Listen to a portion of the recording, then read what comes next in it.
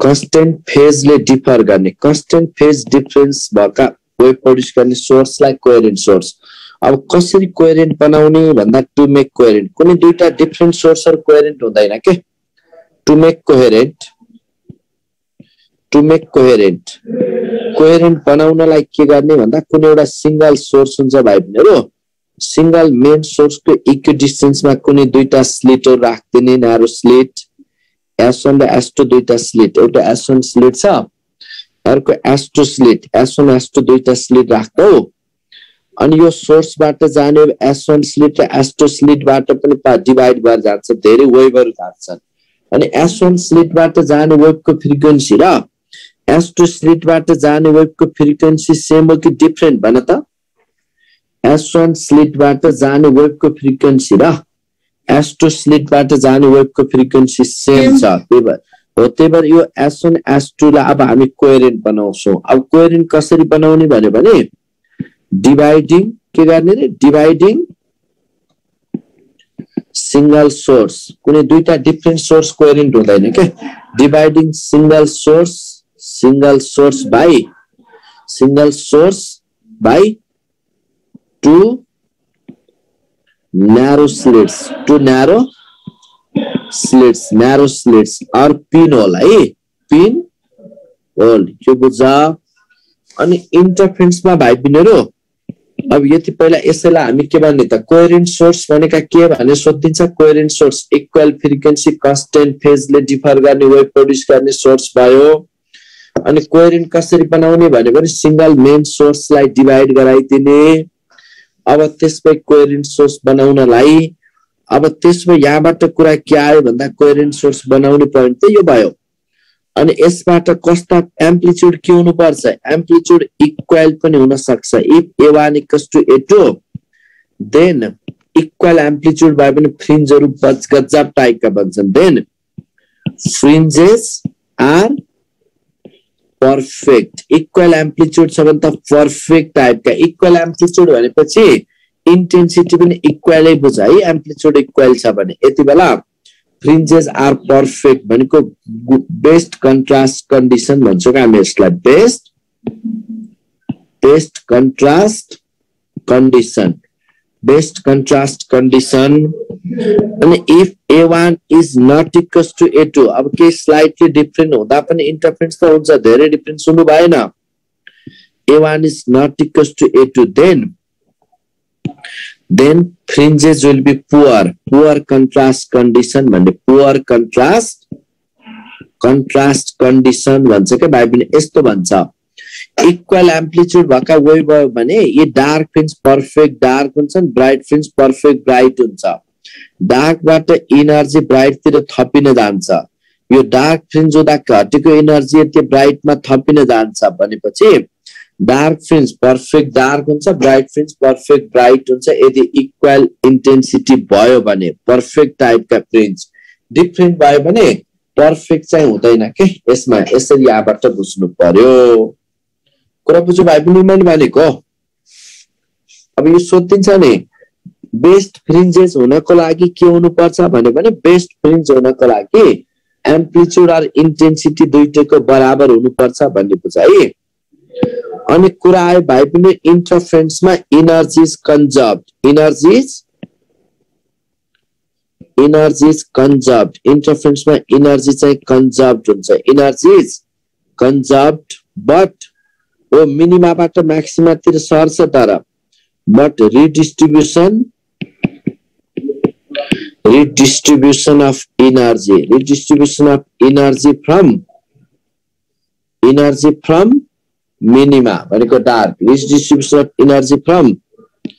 minima to maxima takes place है energy conserve हुन्छ but redistribution of energy from minima to maxima takes place energy minima बाट maxima तिर distribute हुन जान्छ but total energy is always conserved भन्ने हुन्छ है total energy is always conserved in interference मा total energy जहिले conserve हुन्छ but redistribution of energy from minima to maxima takes place भन्ने बुझ्नु भएको स्लाइड ल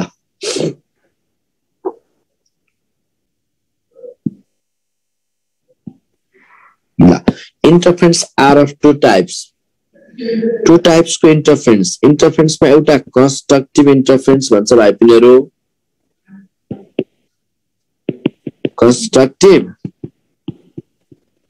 Constructive interference. अर्को छ भाइ पिनेहरु destructive interference है. Constructive interference मा के हुन्छ भन्दा भाइ पिनेहरु सर टक्क यो फिगरबाट बुझा यति भए पनि इनफ हुन्छ हेर. Constructive interference मा के हुन्छ भन्दा भाइ पिनेहरु एउटाको क्रेस्ट सँग अर्कोको पनि क्रेस्ट, एउटाको ट्रप सँग अर्कोको पनि ट्रप मिट हुन्छ भाइ पिनेहरु. ल यो A2 एम्प्लिट्युड भएको वेभ छ भाइ पिनेहरु, अर्को A1 एम्प्लिट्युड भएको वेभ छ, A1 A2 यो A1. ल रातो A1 एम्प्लिट्युड भएको, कालो चाहिँ A2 एम्प्लिट्युड भएको. एउटाको क्रेस्ट सँग अर्कोको के मिट भइराछ हेर त. कंस्ट्रक्टिभ मा एउटाको क्रेस्ट सँग अर्कोको पनि क्रेस्ट, तर डिस्ट्रक्टिभ मा के हुन्छ थाहा छ? एउटाको क्रेस्ट सँग अर्कोको ट्रप. गुड हो. A1 यसको एम्प्लिट्युड छ, A2 अर्कोको एम्प्लिट्युड छ. A1 एम्प्लिट्युड हुनेको क्रेस्ट सँग A2 एम्प्लिट्युड हुनेको ट्रप. कंस्ट्रक्टिभ मा यसरी बुझ्ने, कंस्ट्रक्टिभ मा सेम फेज मिट हुन्छ भन्ने के. सेम फेज मिट भनेको क्रेस्ट सँग अर्कोको पनि क्रेस्ट, एउटाको क्रेस्ट सँग अर्कोको क्रेस्ट, एउटाको ट्रप सँग अर्कोको पनि ट्रप. तर डिस्ट्रक्टिभ मा के हुन्छ भाइ बहिनी? डिस्ट्रक्टिभ मा अपोजिट फेज मिट है. या क्रेस्ट ट्रप भन्ने लेख्न लागिन मैले आफै बुझ. ल्याङ्ग्वेजमा बुझिहाल्छौ. कंस्ट्रक्टिभ मा क्रेस्ट सँग क्रेस्ट, ट्रप सँग ट्रप. डिस्ट्रक्टिभ मा क्रेस्ट सँग ट्रप सँग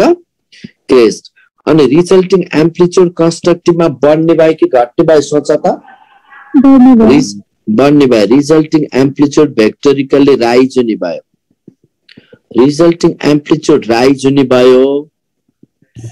अनि यसमा रिजल्टिङ एम्प्लिट्युड भेक्टोरिकली राइज हुन्छ, बढ्ने भयो. तर डिस्ट्रक्टिभ मा त हेर त भेक्टोरिकली फल हुने भयो. दुईटा अपोजिट हुने गरी मिट भयो नि. कंस्ट्रक्टिभ मा रिजल्टिङ एम्प्लिट्युड राइज हुने भयो. एम्प्लिट्युड इन्क्रिजेस एन्ड इन्टेन्सिटी पनि त इन्क्रिज हुने भयो हैन भाइ पनि रिजल्टिङ. यस सर. अनि डिस्ट्रक्टिभ मा रिजल्टिङ एम्प्लिट्युड फल्स डिक्रिजेस, त्यसले गर्दा इन्टेन्सिटी अल्सो डिक्रिजेस. इन्टेन्सिटी पनि डिक्रिजेस, एम्प्लिट्युड पनि डिक्रिजेस. त्यसपछि कंस्ट्रक्टिभ हुँदाखेरि ब्राइट फ्रिन्ज आउनु भयो कि डार्क? कंस्ट्रक्टिभ हुँदा गिव्स बढ्यो नि त इन्टेन्सिटी, गिव्स ब्राइट फ्रिन्ज है भाइ पिनेहरु. कंस्ट्रक्टिभ हुँदा के दिन्छ? Bright fringe. अनि डिस्ट्रक्टिभ मा के दिन्छ? Gives dark fringe. कंस्ट्रक्टिभ मा ब्राइट फ्रिन्ज, डिस्ट्रक्टिभ मा bright fringe, destructive gives dark fringe. यति बुझ्यो भाइ पिनेहरु? ल अब यतिमा यो भन्दा बढी पेज आउँदैन. यो सबैलाई डिलिट गर्नु पर्ने भाइ. सबैले दिइराछु स्क्रिन शट. ल कट गर्ने है त? हुन्छ सर. सर यो पढेपछि अप्टिक सकिन्छ है? अब सुन, कंस्ट्रक्टिभ मा मैले भने नि कंस्ट्रक्टिभ डिस्ट्रक्टिभ. अनि एउटा वेभको एम्प्लिट्युड A1 छ, अर्कोको A2 छ भने भाइ पिनेहरु रिजल्टिङ एम्प्लिट्युड को फर्मुला के आउँछ? दुईटा बीचको फेज डिफरेन्स फाइ छ भने resulting amplitude A=A1 square plus A2 square plus 2A1 A2 cos फाइ हुन जान्छ है भाइ पिनेहरु. कुरा बुझ्यौ नि? A1 square plus A2 square plus 2A1 A2 cos फाइ हुन जान्छ. अनि यसमा के बुझ्नु पर्यो भन्दा तिमीहरुले यसबाट A1 square plus A2 square plus A1 A2 cos फाइ यति बुझ्यौ?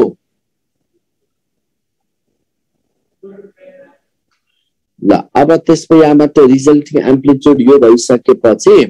अनि फर सुन न फर मैक्सिमा मैक्सिमा को लागि cos phi कति हुनु पर्यो भाइ पनि cos phi कति cos phi अब यसरी बुझ कन्स्ट्रक्टिभ हुने भनेपछि phi a1 र a1 र a2 बीचको एंगल कति छ a1 र a2 को एंगल फेज डिफरेन्स 0 छैन र a1 जता चाहिँ a2 पनि त्यतै छ कि छैन छ cos phi 0 cos 0 1 भयो cos phi के हुने भयो 1 है अनि फर मिनिमा के हुन्छ भन्न त भाइ पनि मिनिमा को लागि cos phi भन न कति हेर न a1 यता छ भने a2 यता भएको देख्यौ नि हैन अपोजिट 180 भनेको -1 हैन त भाइ पिनेहरु हो maximum cos phi 1 minimum cos phi -1 त्यसो अब फेज डिफरेन्स को भ्यालु कति हुन सक्ला त मैक्सिमा को लागि फेज डिफरेन्स phi कस्तो अब cos phi 1 आउनलाई 0 cos अनि cos 2 pi 1 हुन्छ phi को ठाउँमा अनि cos 4 pi राखे 1 हुन्छ 0 2 pi 4 pi 6 pi डट गर्दै जाँदा इवन पाई को अर्डर में मैच हुन गयो नि भाइ पिनेहरु इवन पाई भनेको 2n पाई बाहिर बुझ्नु पर्यो 2n पाई मैक्सिमा को लागि के चाहियो भाइ पिनेहरु फेज डिफरेन्स को अर्डर इवन पाई 2n पाई यसलाई बुझ है यसलाई कुरा क्लियर भयो यसमा मैक्सिमा को लागि इवन पाई मैच हुन्छ त्यो भनेको 2n पाई हुन्छ अनि मिनिमा को लागि phi हेर न -1 आउनलाई cos pi -1 cos phi को ठाउँमा 3 pi राखे -1 pi 3 pi 5 pi डट गर्दै जाँदा odd pi भाइ पिनेहरु odd pi फर्मुला अब कसरी म्याच गर्छौ 2n -1 pi यसरी बुझ्नु पर्यो even pi odd pi maxima को लागि के हुनु पर्यो भाइ पनि मैक्सिमा को लागि even pi 2n pi maxima को लागि इवन पाई मिनिमा को लागि odd pi यो बुझ्यो हैन यो यस सर ल अनि पाथ डिफरेन्स के हुन्छ पाथ डिफरेन्स पनि बुझ्नु पर्यो त फेज भयो path difference x equals to के हुन्छ भन्दा भाइ पिनेहरु अब यसरी बुझ न पाथ को लागि त सिधै कुनै एउटा यो कम्प्लिट वेभ छ कम्प्लिट साइकल मतलब कम्प्लिट वेभ को लेन्थ कति लैम्डा पाथले डिफर हुँदा फेज एंगल कति डिफर भयो 2 pi ले गुड लैम्डा पाथले डिफर हुँदा फेज एंगल 2 pi ले डिफर हुन्छ हो यही रिलेसन सम्झे नि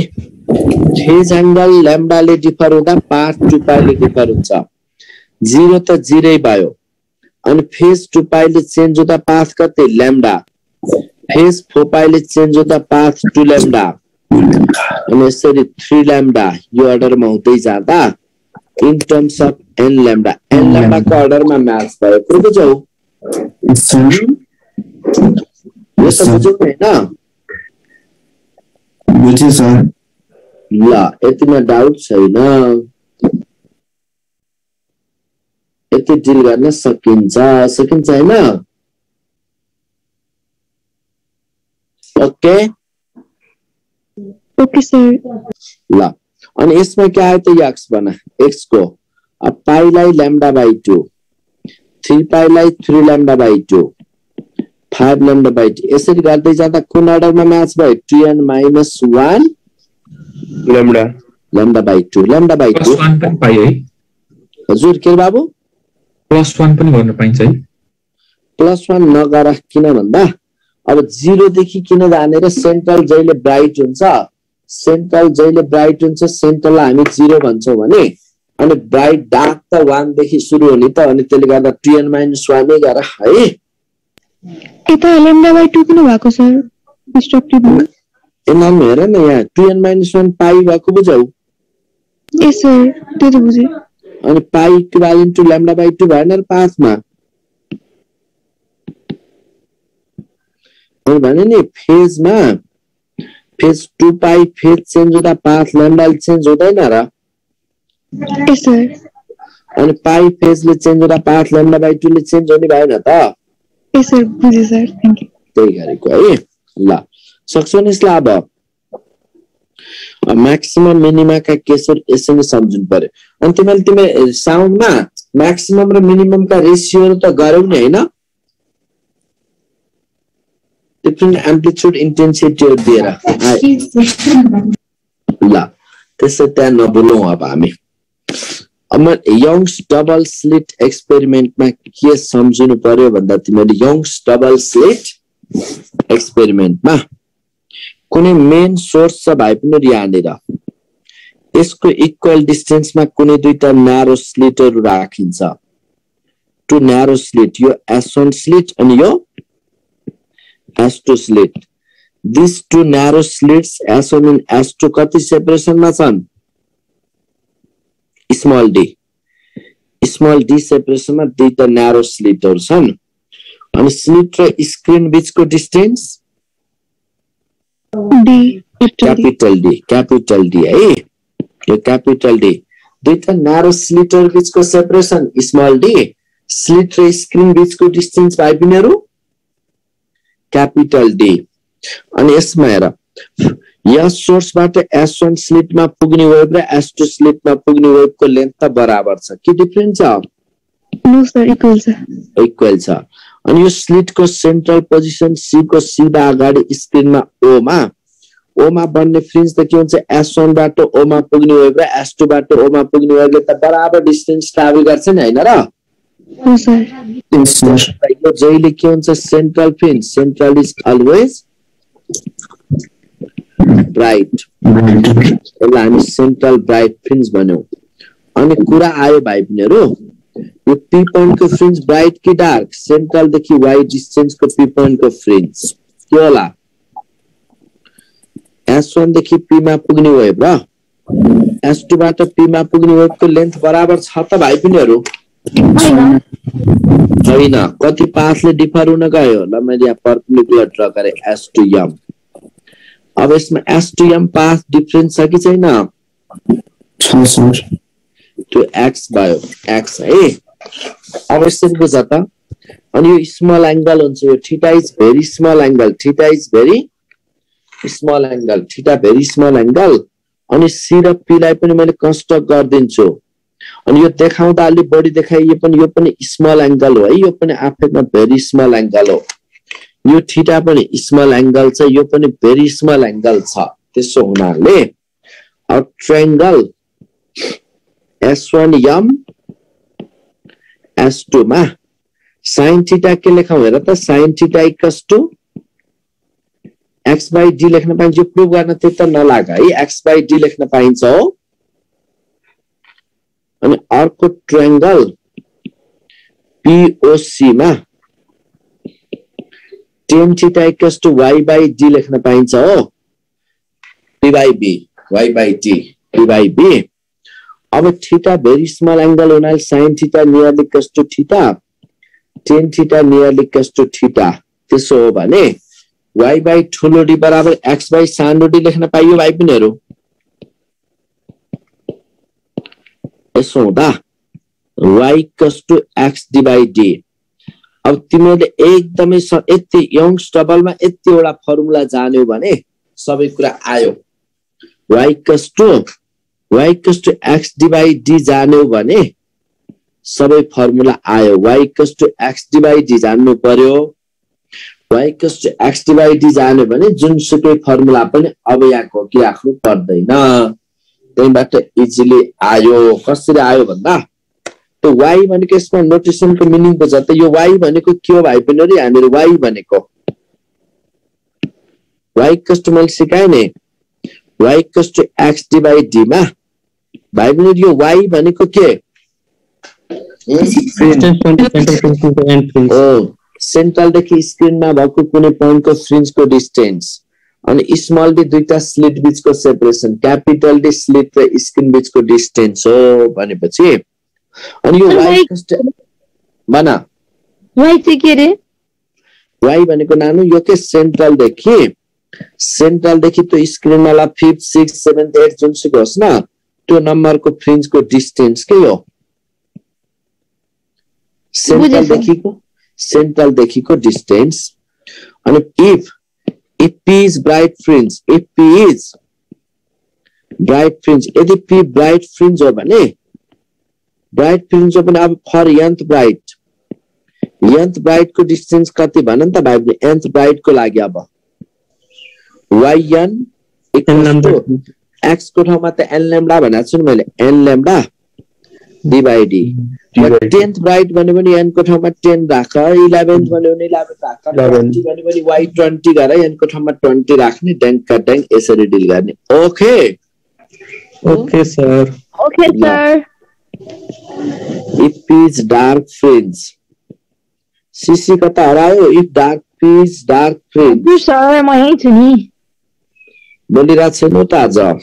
If P is dark for nth dark हिजो रात नसुता भने अहिले निभाइदेऊ कि भनेर के? If for nth आर्टी सरको क्लासमा कहाँ निदा आउँछ र म? ल for nth dark सुन है, अहिले फास्ट पढाइदिरहेको छु, आज धेरै कभर गर्नु छ, त्यसपछि एक्जाम पनि आइसक्यो। for nth dark को लागि भाइ पुनीहरु yn equals to के हुन्छ ल भन त? yn equals to 2n minus 1. Yes, good. 2n minus 1 lambda d by d. 2d. किन 2n minus 1 lambda by 2 हुन्छ? x को ठाउँमा यो के? यो x को ठाउँमा ब्राइट हो भने n lambda, डार्क हो भने 2n minus 1 lambda by 2 substitute गरिएको। यतिमा डाउट छ? No sir. छैन। गुड। अनि फ्रिन्ज विड्थ भन्छ भाइ पनि यहाँ। के हो फ्रिन्ज विड्थ भनेको थाहा छ?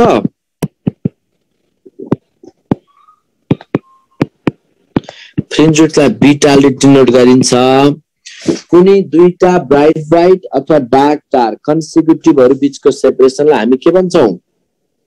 Fringe width. ल सिम्पली बीटा इक्वल्स टु ल y2 minus y1 गरे पनि हुन्छ, y3 minus y2 गरे पनि हुन्छ, जुन गरे पनि भयो। ल ब्राइट को केसमा y2 minus y1 गरे पनि के आयो र त? 2 lambda d by d minus lambda d by d। lambda d by d आउँछ हो? हो सर। अथवा y3 minus y2 गरे हेर त के आउला? lambda d by d हुन्छ। त्यही नै आउँछ। अनि डार्कबाट चेक गर त? सेम आउँछ सर। सेम आउँछ। यस भनेपछि त यसले हेर्न कन्सिक्युटिभ ब्राइट फ्रिन्ज बीचको जति सेपरेसन कन्सिक्युटिभ डार्क फ्रिन्ज बीचको त्यति नै सेपरेसन हुनुको मिनिङ त all the fringes are of equal width भन्न पाइन्छ भाइ बहिनीहरु? यस सर, पाइन्छ।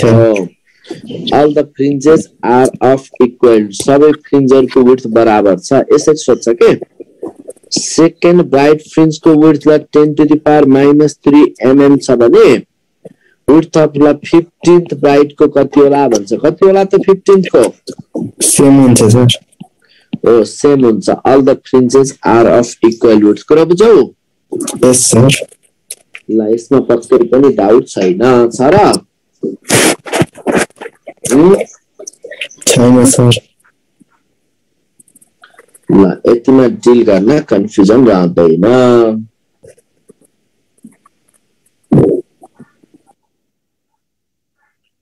ल अब त्यसको यति आइसकेपछि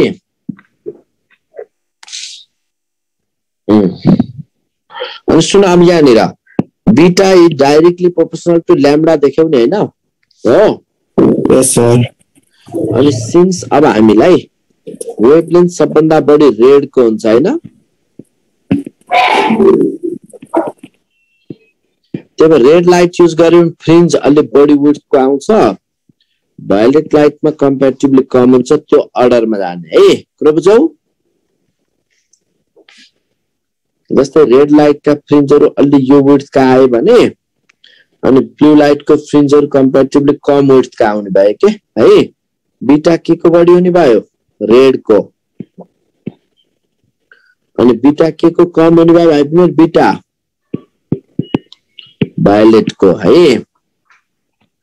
ल बीटा रेड को बढी बीटा भायोलेट को कम हुन्छ भन्ने बुझ्छ के है यसमा सक्छौ नि सकिन्छ ओ अब यो बुझ्नु पर्यो अनि जुनसुकै मिडियममा वेभलेन्थ सेम हुँदैन नि त जस्तै क्वेशन यसरी दिन्छ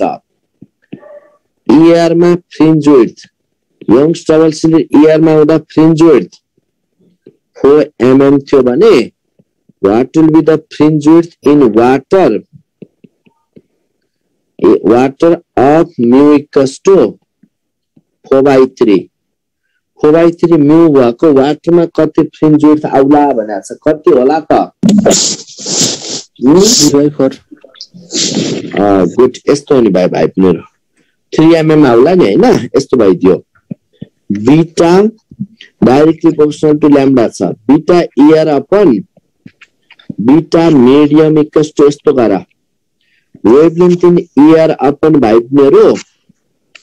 वेभलेन्थ इन मीडियम भनेर लेख्न पाइन्छ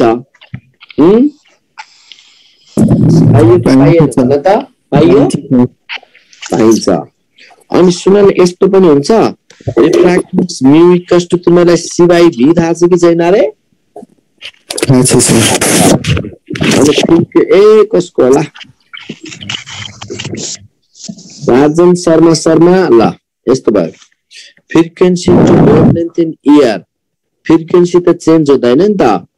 frequency to wavelength in medium frequency same हुनाले wavelength in ER upon wavelength in मिडियमलाई हामी म्यू पनि लेख्न पायौ के हेर त यहाँ यो लेखेको बुझौ यस सर ल अब त्यसपछि यहाँ पनि त म्यू अफ मिडियम भन्न पाइयो त्यसो हुनाले beta medium equals to beta ER by mu लेख्न पाइन्छ फर्मुला हेर त पाइन्छ सर पाउनै पर्यो नि हैन पाउनै पर्यो अब अहिलेको मिडियमको कुरा त वाटर बनाएको छ त्यसै beta in water equals to beta in ER upon mu of water अब क्वेशन आन्सर के आउनु भयो हेर त ER मा 4 mm वाटर को म्यू 4/3 को कट्यो 3 mm 3 mm सकिन्छ सर ल यसमा पनि डाउट कोही छैन छ त छैन सर ल अनि यसमा सेपरेसन का कुरा गर्दियो भने पनि यसरी गर है जस्तै separation between fifth dark fringe and second bright fringe कति होला भन्छ second bright fringe equals to what if beta is 1 mm beta 1 mm छ भने भाइ बहिनीहरु फिफ्थ डार्क र सेकेन्ड ब्राइट फ्रिन्ज बीचको सेपरेसन कति भन्दै पनि के गर्छौ हेर त यस्तो नि भयो यो स्क्रिन ओ सेन्ट्रलमा छ फिफ्थ डार्क यहाँनिर होला नि हैन भाइ बहिनीहरु अनि सेकेन्ड ब्राइट त यो ठाउँमा होला नि हैन हो बुझ्यौ यो यस सर बुझे यो सेन्ट्रल देखि फिफ्थ डार्क को डिस्टेन्स कति वाइफाई डैश लेखे मैले डार्क को सेन्ट्रल देखि सेकेन्ड ब्राइट को डिस्टेन्स कति भाइ बहिनीहरु त्यहाँ डैश नगरौ न ब्राइट को डैश नगरौ डार्क को डैश गर्दै मैले हैन अनि y5 मा y2 घटाइदियो भने फिफ्थ र सेकेन्ड बीचको सेपरेसन आउँदैन र आउँछ सर त्यसको सेपरेसन भनेको y5 dash minus y2 dash त किन लेखेको भन्दा डार्क हो भनेर डिस्टिंग्विश गर्नलाई के अनि तिमीलाई मैले यो फर्मुला त सिकाए नि y = x / d त अब बिर्सिन्नौ नि कहिले पनि के बिर्सिन्छौ नहीं सर अनि यो x को ठाउँमा फिफ्थ डार्क हो त्यो हुनाले 2n - 1 λ/2 राख्न गथे 2 n भनेको 5 -1 lambda d/2d माइनस यो सेकेन्ड ब्राइट को लागि n lambda n भनेको 2 छ 2 lambda d/d ओके यस सर अनि lambda divided कमन तान्दै त्यो भनेकै बीटा हो के है Yes, sir. यसमा काउन्ट भयो 4.5 minus 2 अनि lambda divide d आयो भाइ पनि हो अनि यो 2.5 lambda divide d भनेको बीटा बीटा कति दिएको छ 1 mm 1 mm. so 2.5 mm okay Okay, sir. यसरी यति कुराहरु यंग्स डबलमा यी फर्मुलाहरु सम्झेर डिल गर्न सिक्यो भने त यंग्स डबलले त जिन्दगीमा तनाव दिदैन नि त दिन्छ र दिदैन सर Yes, ल कन्फ्युजन छ sir. कन्फ्युजन होइन सर के सर क्रिस्टल क्लियर भयो सर ल अनि सुन तिमीले यही फर्मुला अब डिफ्र्याक्सनमा पनि इजिली डिल गर्न सक्छौ न्यूटन्स रिङतिर गइराख्नु पर्दैन है सोध्दैन डिफ्र्याक्सनमा बेन्डिङ हो भाइ पनि जस्तै यसरी जाँदा बेन्डिङ डिफ्र्याक्सन भनेको थाहा छ नि बेन्डिङ अराउन्ड दी कर्नरको अगाडि बेन्ड हुने फिनोमिनालाई हामी के भन्छौं डिफ्र्याक्सन है अब सुन बेन्डिङ को लागि स्लिट विड्थ कति हुनु पर्छ भन्दा डिफ्र्याक्सन को लागि फर डिफ्र्याक्सन भाइ पनि रिपोर्ट सम्झिराख फर डिफ्र्याक्सन स्लिट विड्थ कति हुनु पर्छ भने पनि स्लिट विड्थ कति थाहा छ त्यो सिंगल स्लिट हुन्छ के यो सिंगल स्लिट को विड्थ भनेको यो opening whole slit width should be that ड्याङमा ठोकिनलाई त comparable to the wavelength हुनुपर्छ should be comparable to the lambda के को comparable मा d को अर्डर र lambda OE अर्डर मा हुनुपर्छ पुरै बुझ्यौ अनि बडी भयो भने त त्यहाँ डिफ्र्याक्सन कुरा भएन स्लिट विड्थ ढोका जस्तो भयो भने त्यहाँ डिफ्र्याक्सन को कुरा भएन एकदमै कम भएर बन्दै भयो भने फर्किने भयो रिफ्लेक्सन हुने भयो त्यही भएर स्लिट डिफ्र्याक्सन को लागि स्लिट विड्थ के हुनु पर्यो डिफ्र्याक्सन को लागि स्लिट विड्थ के हुनु पर्यो भाइ बहिनीहरु comparable to अर्डरमा अनि हायर वेभलेन्थ हुने वेभहरु बडी डिफ्र्याक्सन हुन्छन् हो higher the lambda Oh, sir. Higher किन हायर विल बी diffraction यसै सोच न बाटोमा हिँड्दै गर्दा मोटो मान्छे बढी ठोकिएला कि पातलो मोटो मान्छे हो त्यही भएर बडी वेभलेन्थ हुने बढी ठोकिने भयो नि त हैन साउन्ड को वेभलेन्थ बढी हुन्छ लाइट को भन्दा त्यही भएर साउन्ड बढी डिफ्र्याक्सन हुन्छ भन्नु पर्यो मोर डिफ्र्याक्सन के हुनु भयो मोर डिफ्र्याक्सन साउन्ड किन वेभलेन्थ बढी छ कुरा बुझौ सम्झिने अनि टु टाइप का डिफ्र्याक्सन छन् भाइ बहिनीहरु एउटा फ्रेस्नेल डिफ्र्याक्सन छ अर्को के छ गुड फ्राउनहोफर्स डिफ्र्याक्सन छ सुन तिमीलाई एउटा पोइन्टबाट सबै कुराहरु खुल्ने गरी पढ यसले एउटा सेकेन्ड नम्बर पोइन्ट यसको इम्पोर्टेन्ट पनि छ के यो के अर्डरमा हामी डिस्टिंग्विश गरियो भन्दा स्लिट र डिस्टेन्स को बीच को अर्डरमा डिस्टेन्स बिट्विन के को distance between slit and source र स्लिट माने यो स्लिट छ यहाँ भएको सोर्स को डिस्टेन्स को अर्डरमा यसलाई कुरा गरियो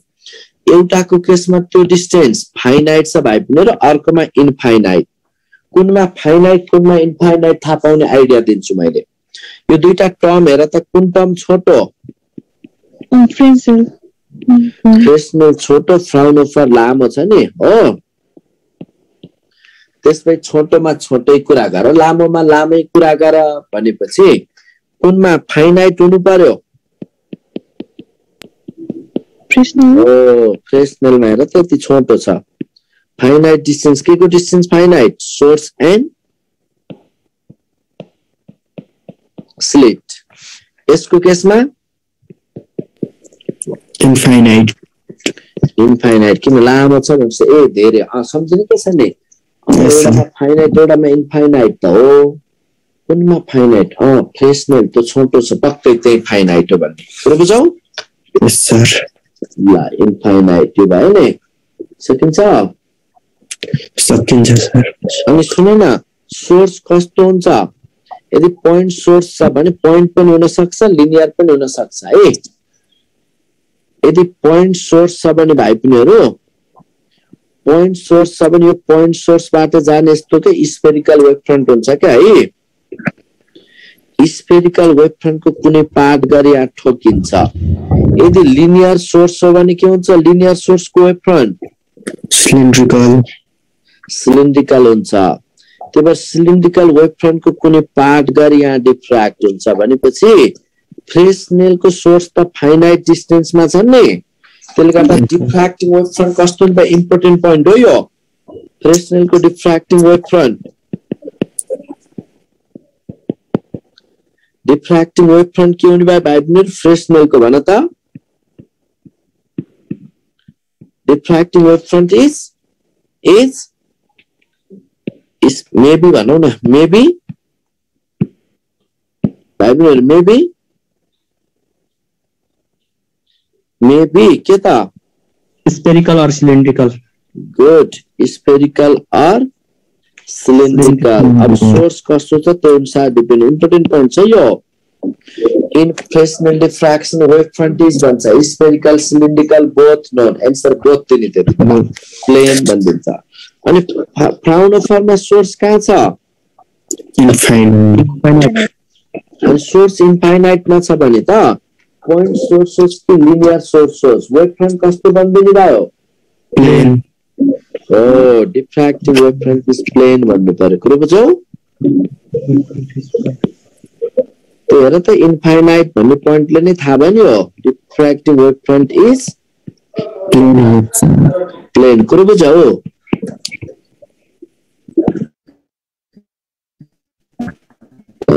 यतिमा डाउट छ त ल अब यो त एकदम फ्रेसनेल फ्राउनोफरमा ल के सम्झौ भन त फ्रेसनेलमा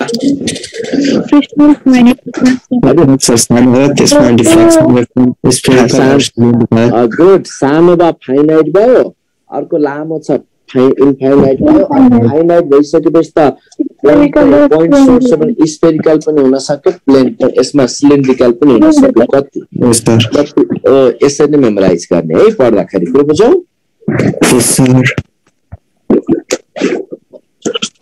ल अब हामी फ्राउनोफर सिंगल स्लिट एक्सपेरिमेन्ट हेर्छौं है त सिंगल स्लिट यसमा पनि धेरै तनाव लिएर पढ्ने होइन 12 मा जस्तो कति सजिलो छ इजिली आउँछ सिंगल स्लिट एक्सपेरिमेन्टमा तिमीले पहिला यति बुझ इन इन्टरफेरेन्स पार्ट डिफरेन्स को कुरा बुझिहाल इन इन्टरफेरेन्स ब्याक स्लाइड देखाउनु न लौ यही हो नानु भयो हजुर 1 सेकेन्ड पुछि कति ढिलो गरेको स्क्रिनशट लिन 6 महिना अनलाइन पढ्यो स्क्रिनशट लिन त फुत्त तगडा हुनु पर्यो नि त भयो भयो सर भयो अरु धेरै प्रगति नभए पनि स्क्रिनशट लिने कुरामा त धेरै प्रगति भएको छ नि त हैन हो सर एकदम इन इन्टरफेरेन्स है इन्टरफेरेन्समा एकदमै यो त सम्झिराख्ने अब त्यो स्लिट डिभाइड गरी यो गरियो भने लफडा पर्नु पर्दैन फर ब्राइट को लागि x = n लैम्डा गर्न सिकाए मैले हो अनि फर डार्कलाई के गर्न सिकाए भन त x 2n - 1 2n - 1 lambda by 2 गर्न सिकाए यो बिर्सिनौ नि अनि इन डिफ्र्याक्सन सुने फेरि यो पनि अब नबिर्सिने इन डिफ्र्याक्सन में के हुन्छ भन्दा भाइ तिमीहरु फर ब्राइट डिफ्र्याक्सन में ब्राइट को लागि x = 2n + 1 लैम्डा बाइ 2 गर्नु पर्छ भन्ने कुरा दिमागमा सेट गरिहाल है फर डार्क को लागि x n लैम्डा यो त एकदमै दिमागको एउटा कुनामा यसलाई राखिहाल दिमागको एउटा कुनामा यसलाई राखिहाल है बरु मुटुको कुनामा अरु कसैलाई राख है पुरो बुझौ त दिमागको कुनामा यसलाई राख थाहा भयो सक्छौ सकिन्छ सर डिफ्र्याक्ट यसरी एकदमै एनालाइसिस गर त इन्टरफेरेन्समा ब्राइटको लागि n लैम्डा डिफ्र्याक्सनमा डार्कको केसमा n लैम्डा पार्ट डिफरेन्स इन्टरफेरेन्समा डार्कको लागि 2n - 1 lambda by 2 डिफ्र्याक्सनमा 2n + 1 lambda by 2 n त सिम्पली दिएको नम्बर राख्ने हो कुरो बुझौ यस सर ल अब त्यसो भएर कसरी यो कहाँ लिने भन्ने कुरालाई यस्तो हुन्छ के यो कुनै सिंगल स्लिट हुन्छ भाइ तिमीहरु यहाँ डी विड्थ को यहाँ चाहिँ डिफ्र्याक्सनमा यो डी भनेको सिंगल स्लिट हो यो डी भनेको के बुझ्ने अब डिफ्र्याक्सनमा सिंगल स्लिट को विड्थ होल अनि यता स्क्रिन छ स्क्रिन को डिस्टेन्स चाहिँ क्यापिटल डी नै हो क्यापिटल डी त बुझौ अनि सेन्ट्रल जहिले ब्राइट हुन्छ ओ पोइन्ट को फ्रिन्ज जहिले ब्राइट हुन्छ यो पी पोइन्ट को फ्रिन्ज ब्राइट र डार्क चाहिँ पनि हुन सक्छ त्यो भनेको स्लिट एबी छ नि भाइ मेरो एबी अब यसरी बुझ त ए बाट पी मा पुग्ने वेभ र बी बाट पी मा पुग्ने वेभ को पाथ सेम छ त छैन सर छैन पाथ डिफरेन्स ला बीएम पाथ डिफरेन्स छ यसलाई x भनौ अनि त्यो sin थीटा यसमा हेर त यो एंगल थीटा भयो भने ट्रायंगल AMB मा sin थीटा के लेखौ हेर x by d त्यसमा x = d sin थीटा लेख्न पाइन्छ सर x भनेकै पार्ट डिफरेन्स भनेकै d sin थीटा यो त यो फ्याक्टर पार्ट डिफरेन्स भयो कि भएन भयो सर कति इजी टु मच इजी अब यति इजी त तिमीले केही देखाएको थिएनौ हेर फर ला मान फर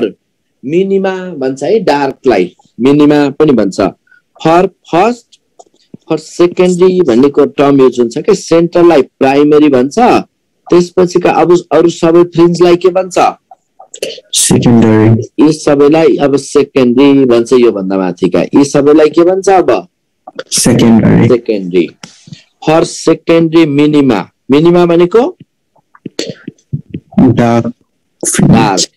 डार्क लागि d sin थीटा के लेखौ भन d sin थीटा डार्क लागि के राख्ने भनेको छु मैले n लैम्डा डार्क लागि n लैम्डा टु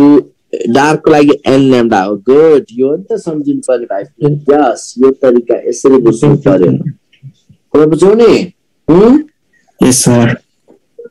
ल अब यसमा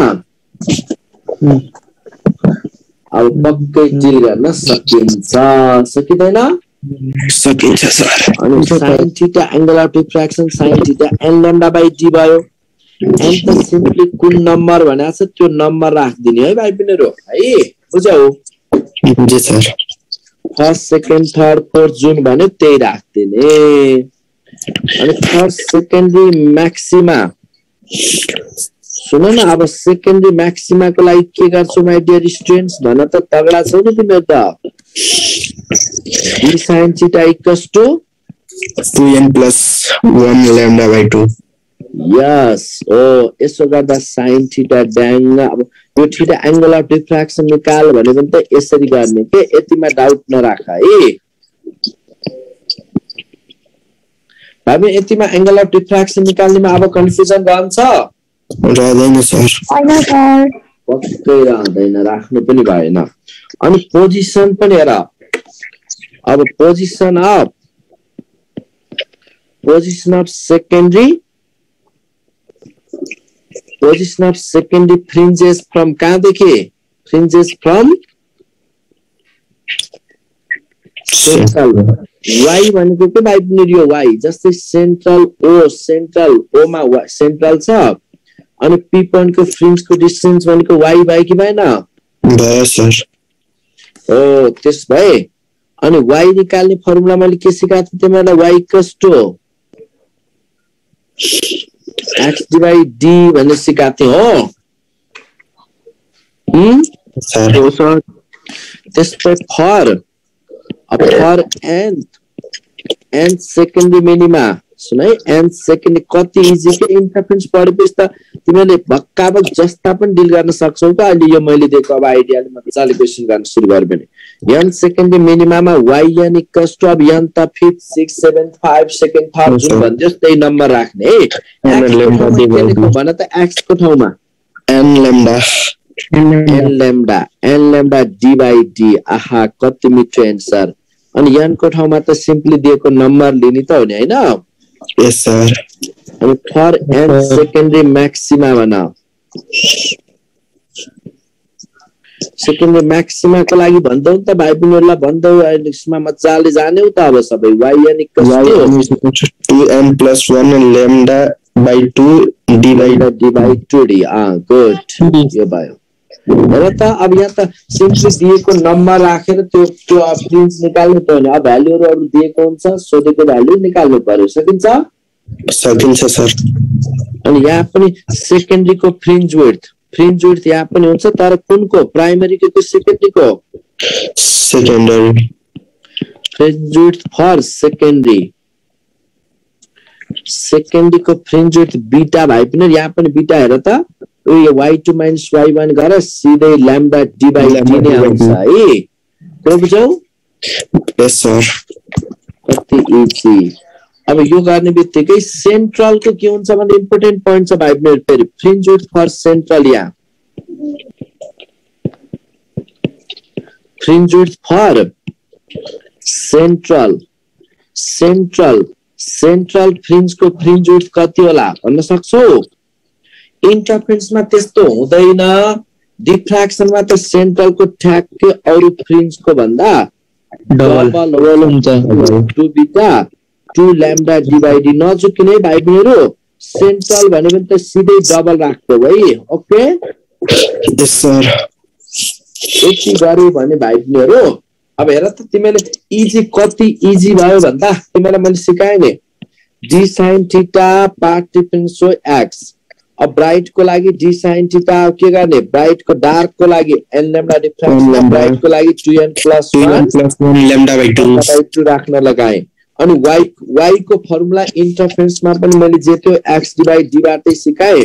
तर इन्टरफेरेन्स मा यो d भनेको दुईटा स्लिटहरु बीचको सेपरेसन थियो डिफ्र्याक्सन मा त्यो d भनेको यही स्लिट को सिंगल स्लिट को विड्थ बरोबर छ हो यस सर अनि एक ब्याक गर्नु न ल पकाइ त 1 सेकेन्ड अनि y इक्वल्स टु तिमीले अब सिधै y सधैं ब्याक ल पका एक स्टेप एक बसुन त एकचोटी x डिवाइड d अनि अब ब्राइट बन्यो भने x को ठाउँमा अब के राख्ने डार्क पनि के राख्ने यसरी गर्ने अनि सबै फ्रिन्ज को विड्थ भनेको लैम्डा डिवाइड d हुन्छ सेन्ट्रल को के हुन्छ डिफ्र्याक्सन मा 2 बीटा 2 लैम्डा डिवाइड हुन्छ एक पोइन्ट माइन्डमा सेट गर्यो भने तिमीहरुको कुनै पनि क्वेशन 100% बिग्रिदैन बुझौ अनि सुन न अब पोलराइजेसन को थोरै बाँकी रह्यो त्यो खास त्यो डिस्कसलाई तिमीहरु आफै हेर्न पनि सक्छौ mu equals to tan theta अब मेन अब हामीले के बुझ्छौ भन्दा क्वाड गर्दाखेरि पनि त्यसलाई डिस्कस गरौँ नत्र मेजर लगभग सक्यो है भाइ बहिनीहरु अप्टिक्स को बुझ्छौ यस सर कोही क्वेशन डिस्कस त आज अलिकति म किन सक्नको लागि अलि फास्ट लाग्नु पर्यो त्यसमा अब तिमीले बुझ्न त बुझिरहेको छौ सर र एकचोटी हेर है ल के गरौ बाइ बाइ गरौ सर एउटा होमवर्क स्लाइड हजुर कुन सर हजुर त्यो हैन सब आइरन र नि त्यो पर्मानेन्ट म्याग्नेटमा त्यो कोसर सिभिटी र नि रिटेन्टिभिटी के हुन्छ भन्ने नि एकचोटी त्यस्तो टेबल सम्झिराख न बाबु तिमीहरु +2 मै गरेको बाटो गर है त्यसलाई त्यहाँ जसले जे भने पनि क्वेशन +2 कै फर्मेटमा दिने हो त्यसले गर्दाखेरि यसरी बुझ त यस्तो यो हुन्छ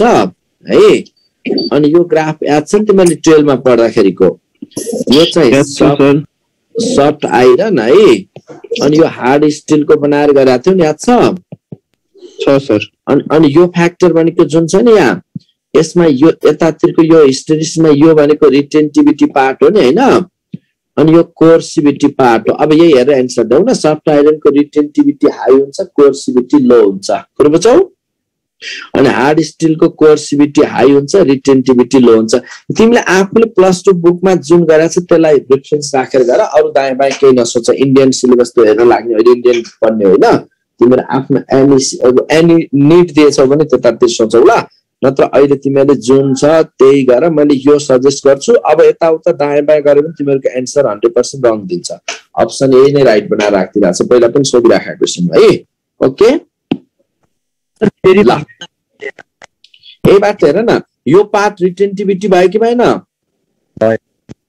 अनि सफ्ट आइरनको रिटेन्टिभिटी हाई भयो अनि यो कोर्सिभिटी लो भयो कि भएन यही बात हेर के हेर न ग्राफ देखाइदिए नि मैले है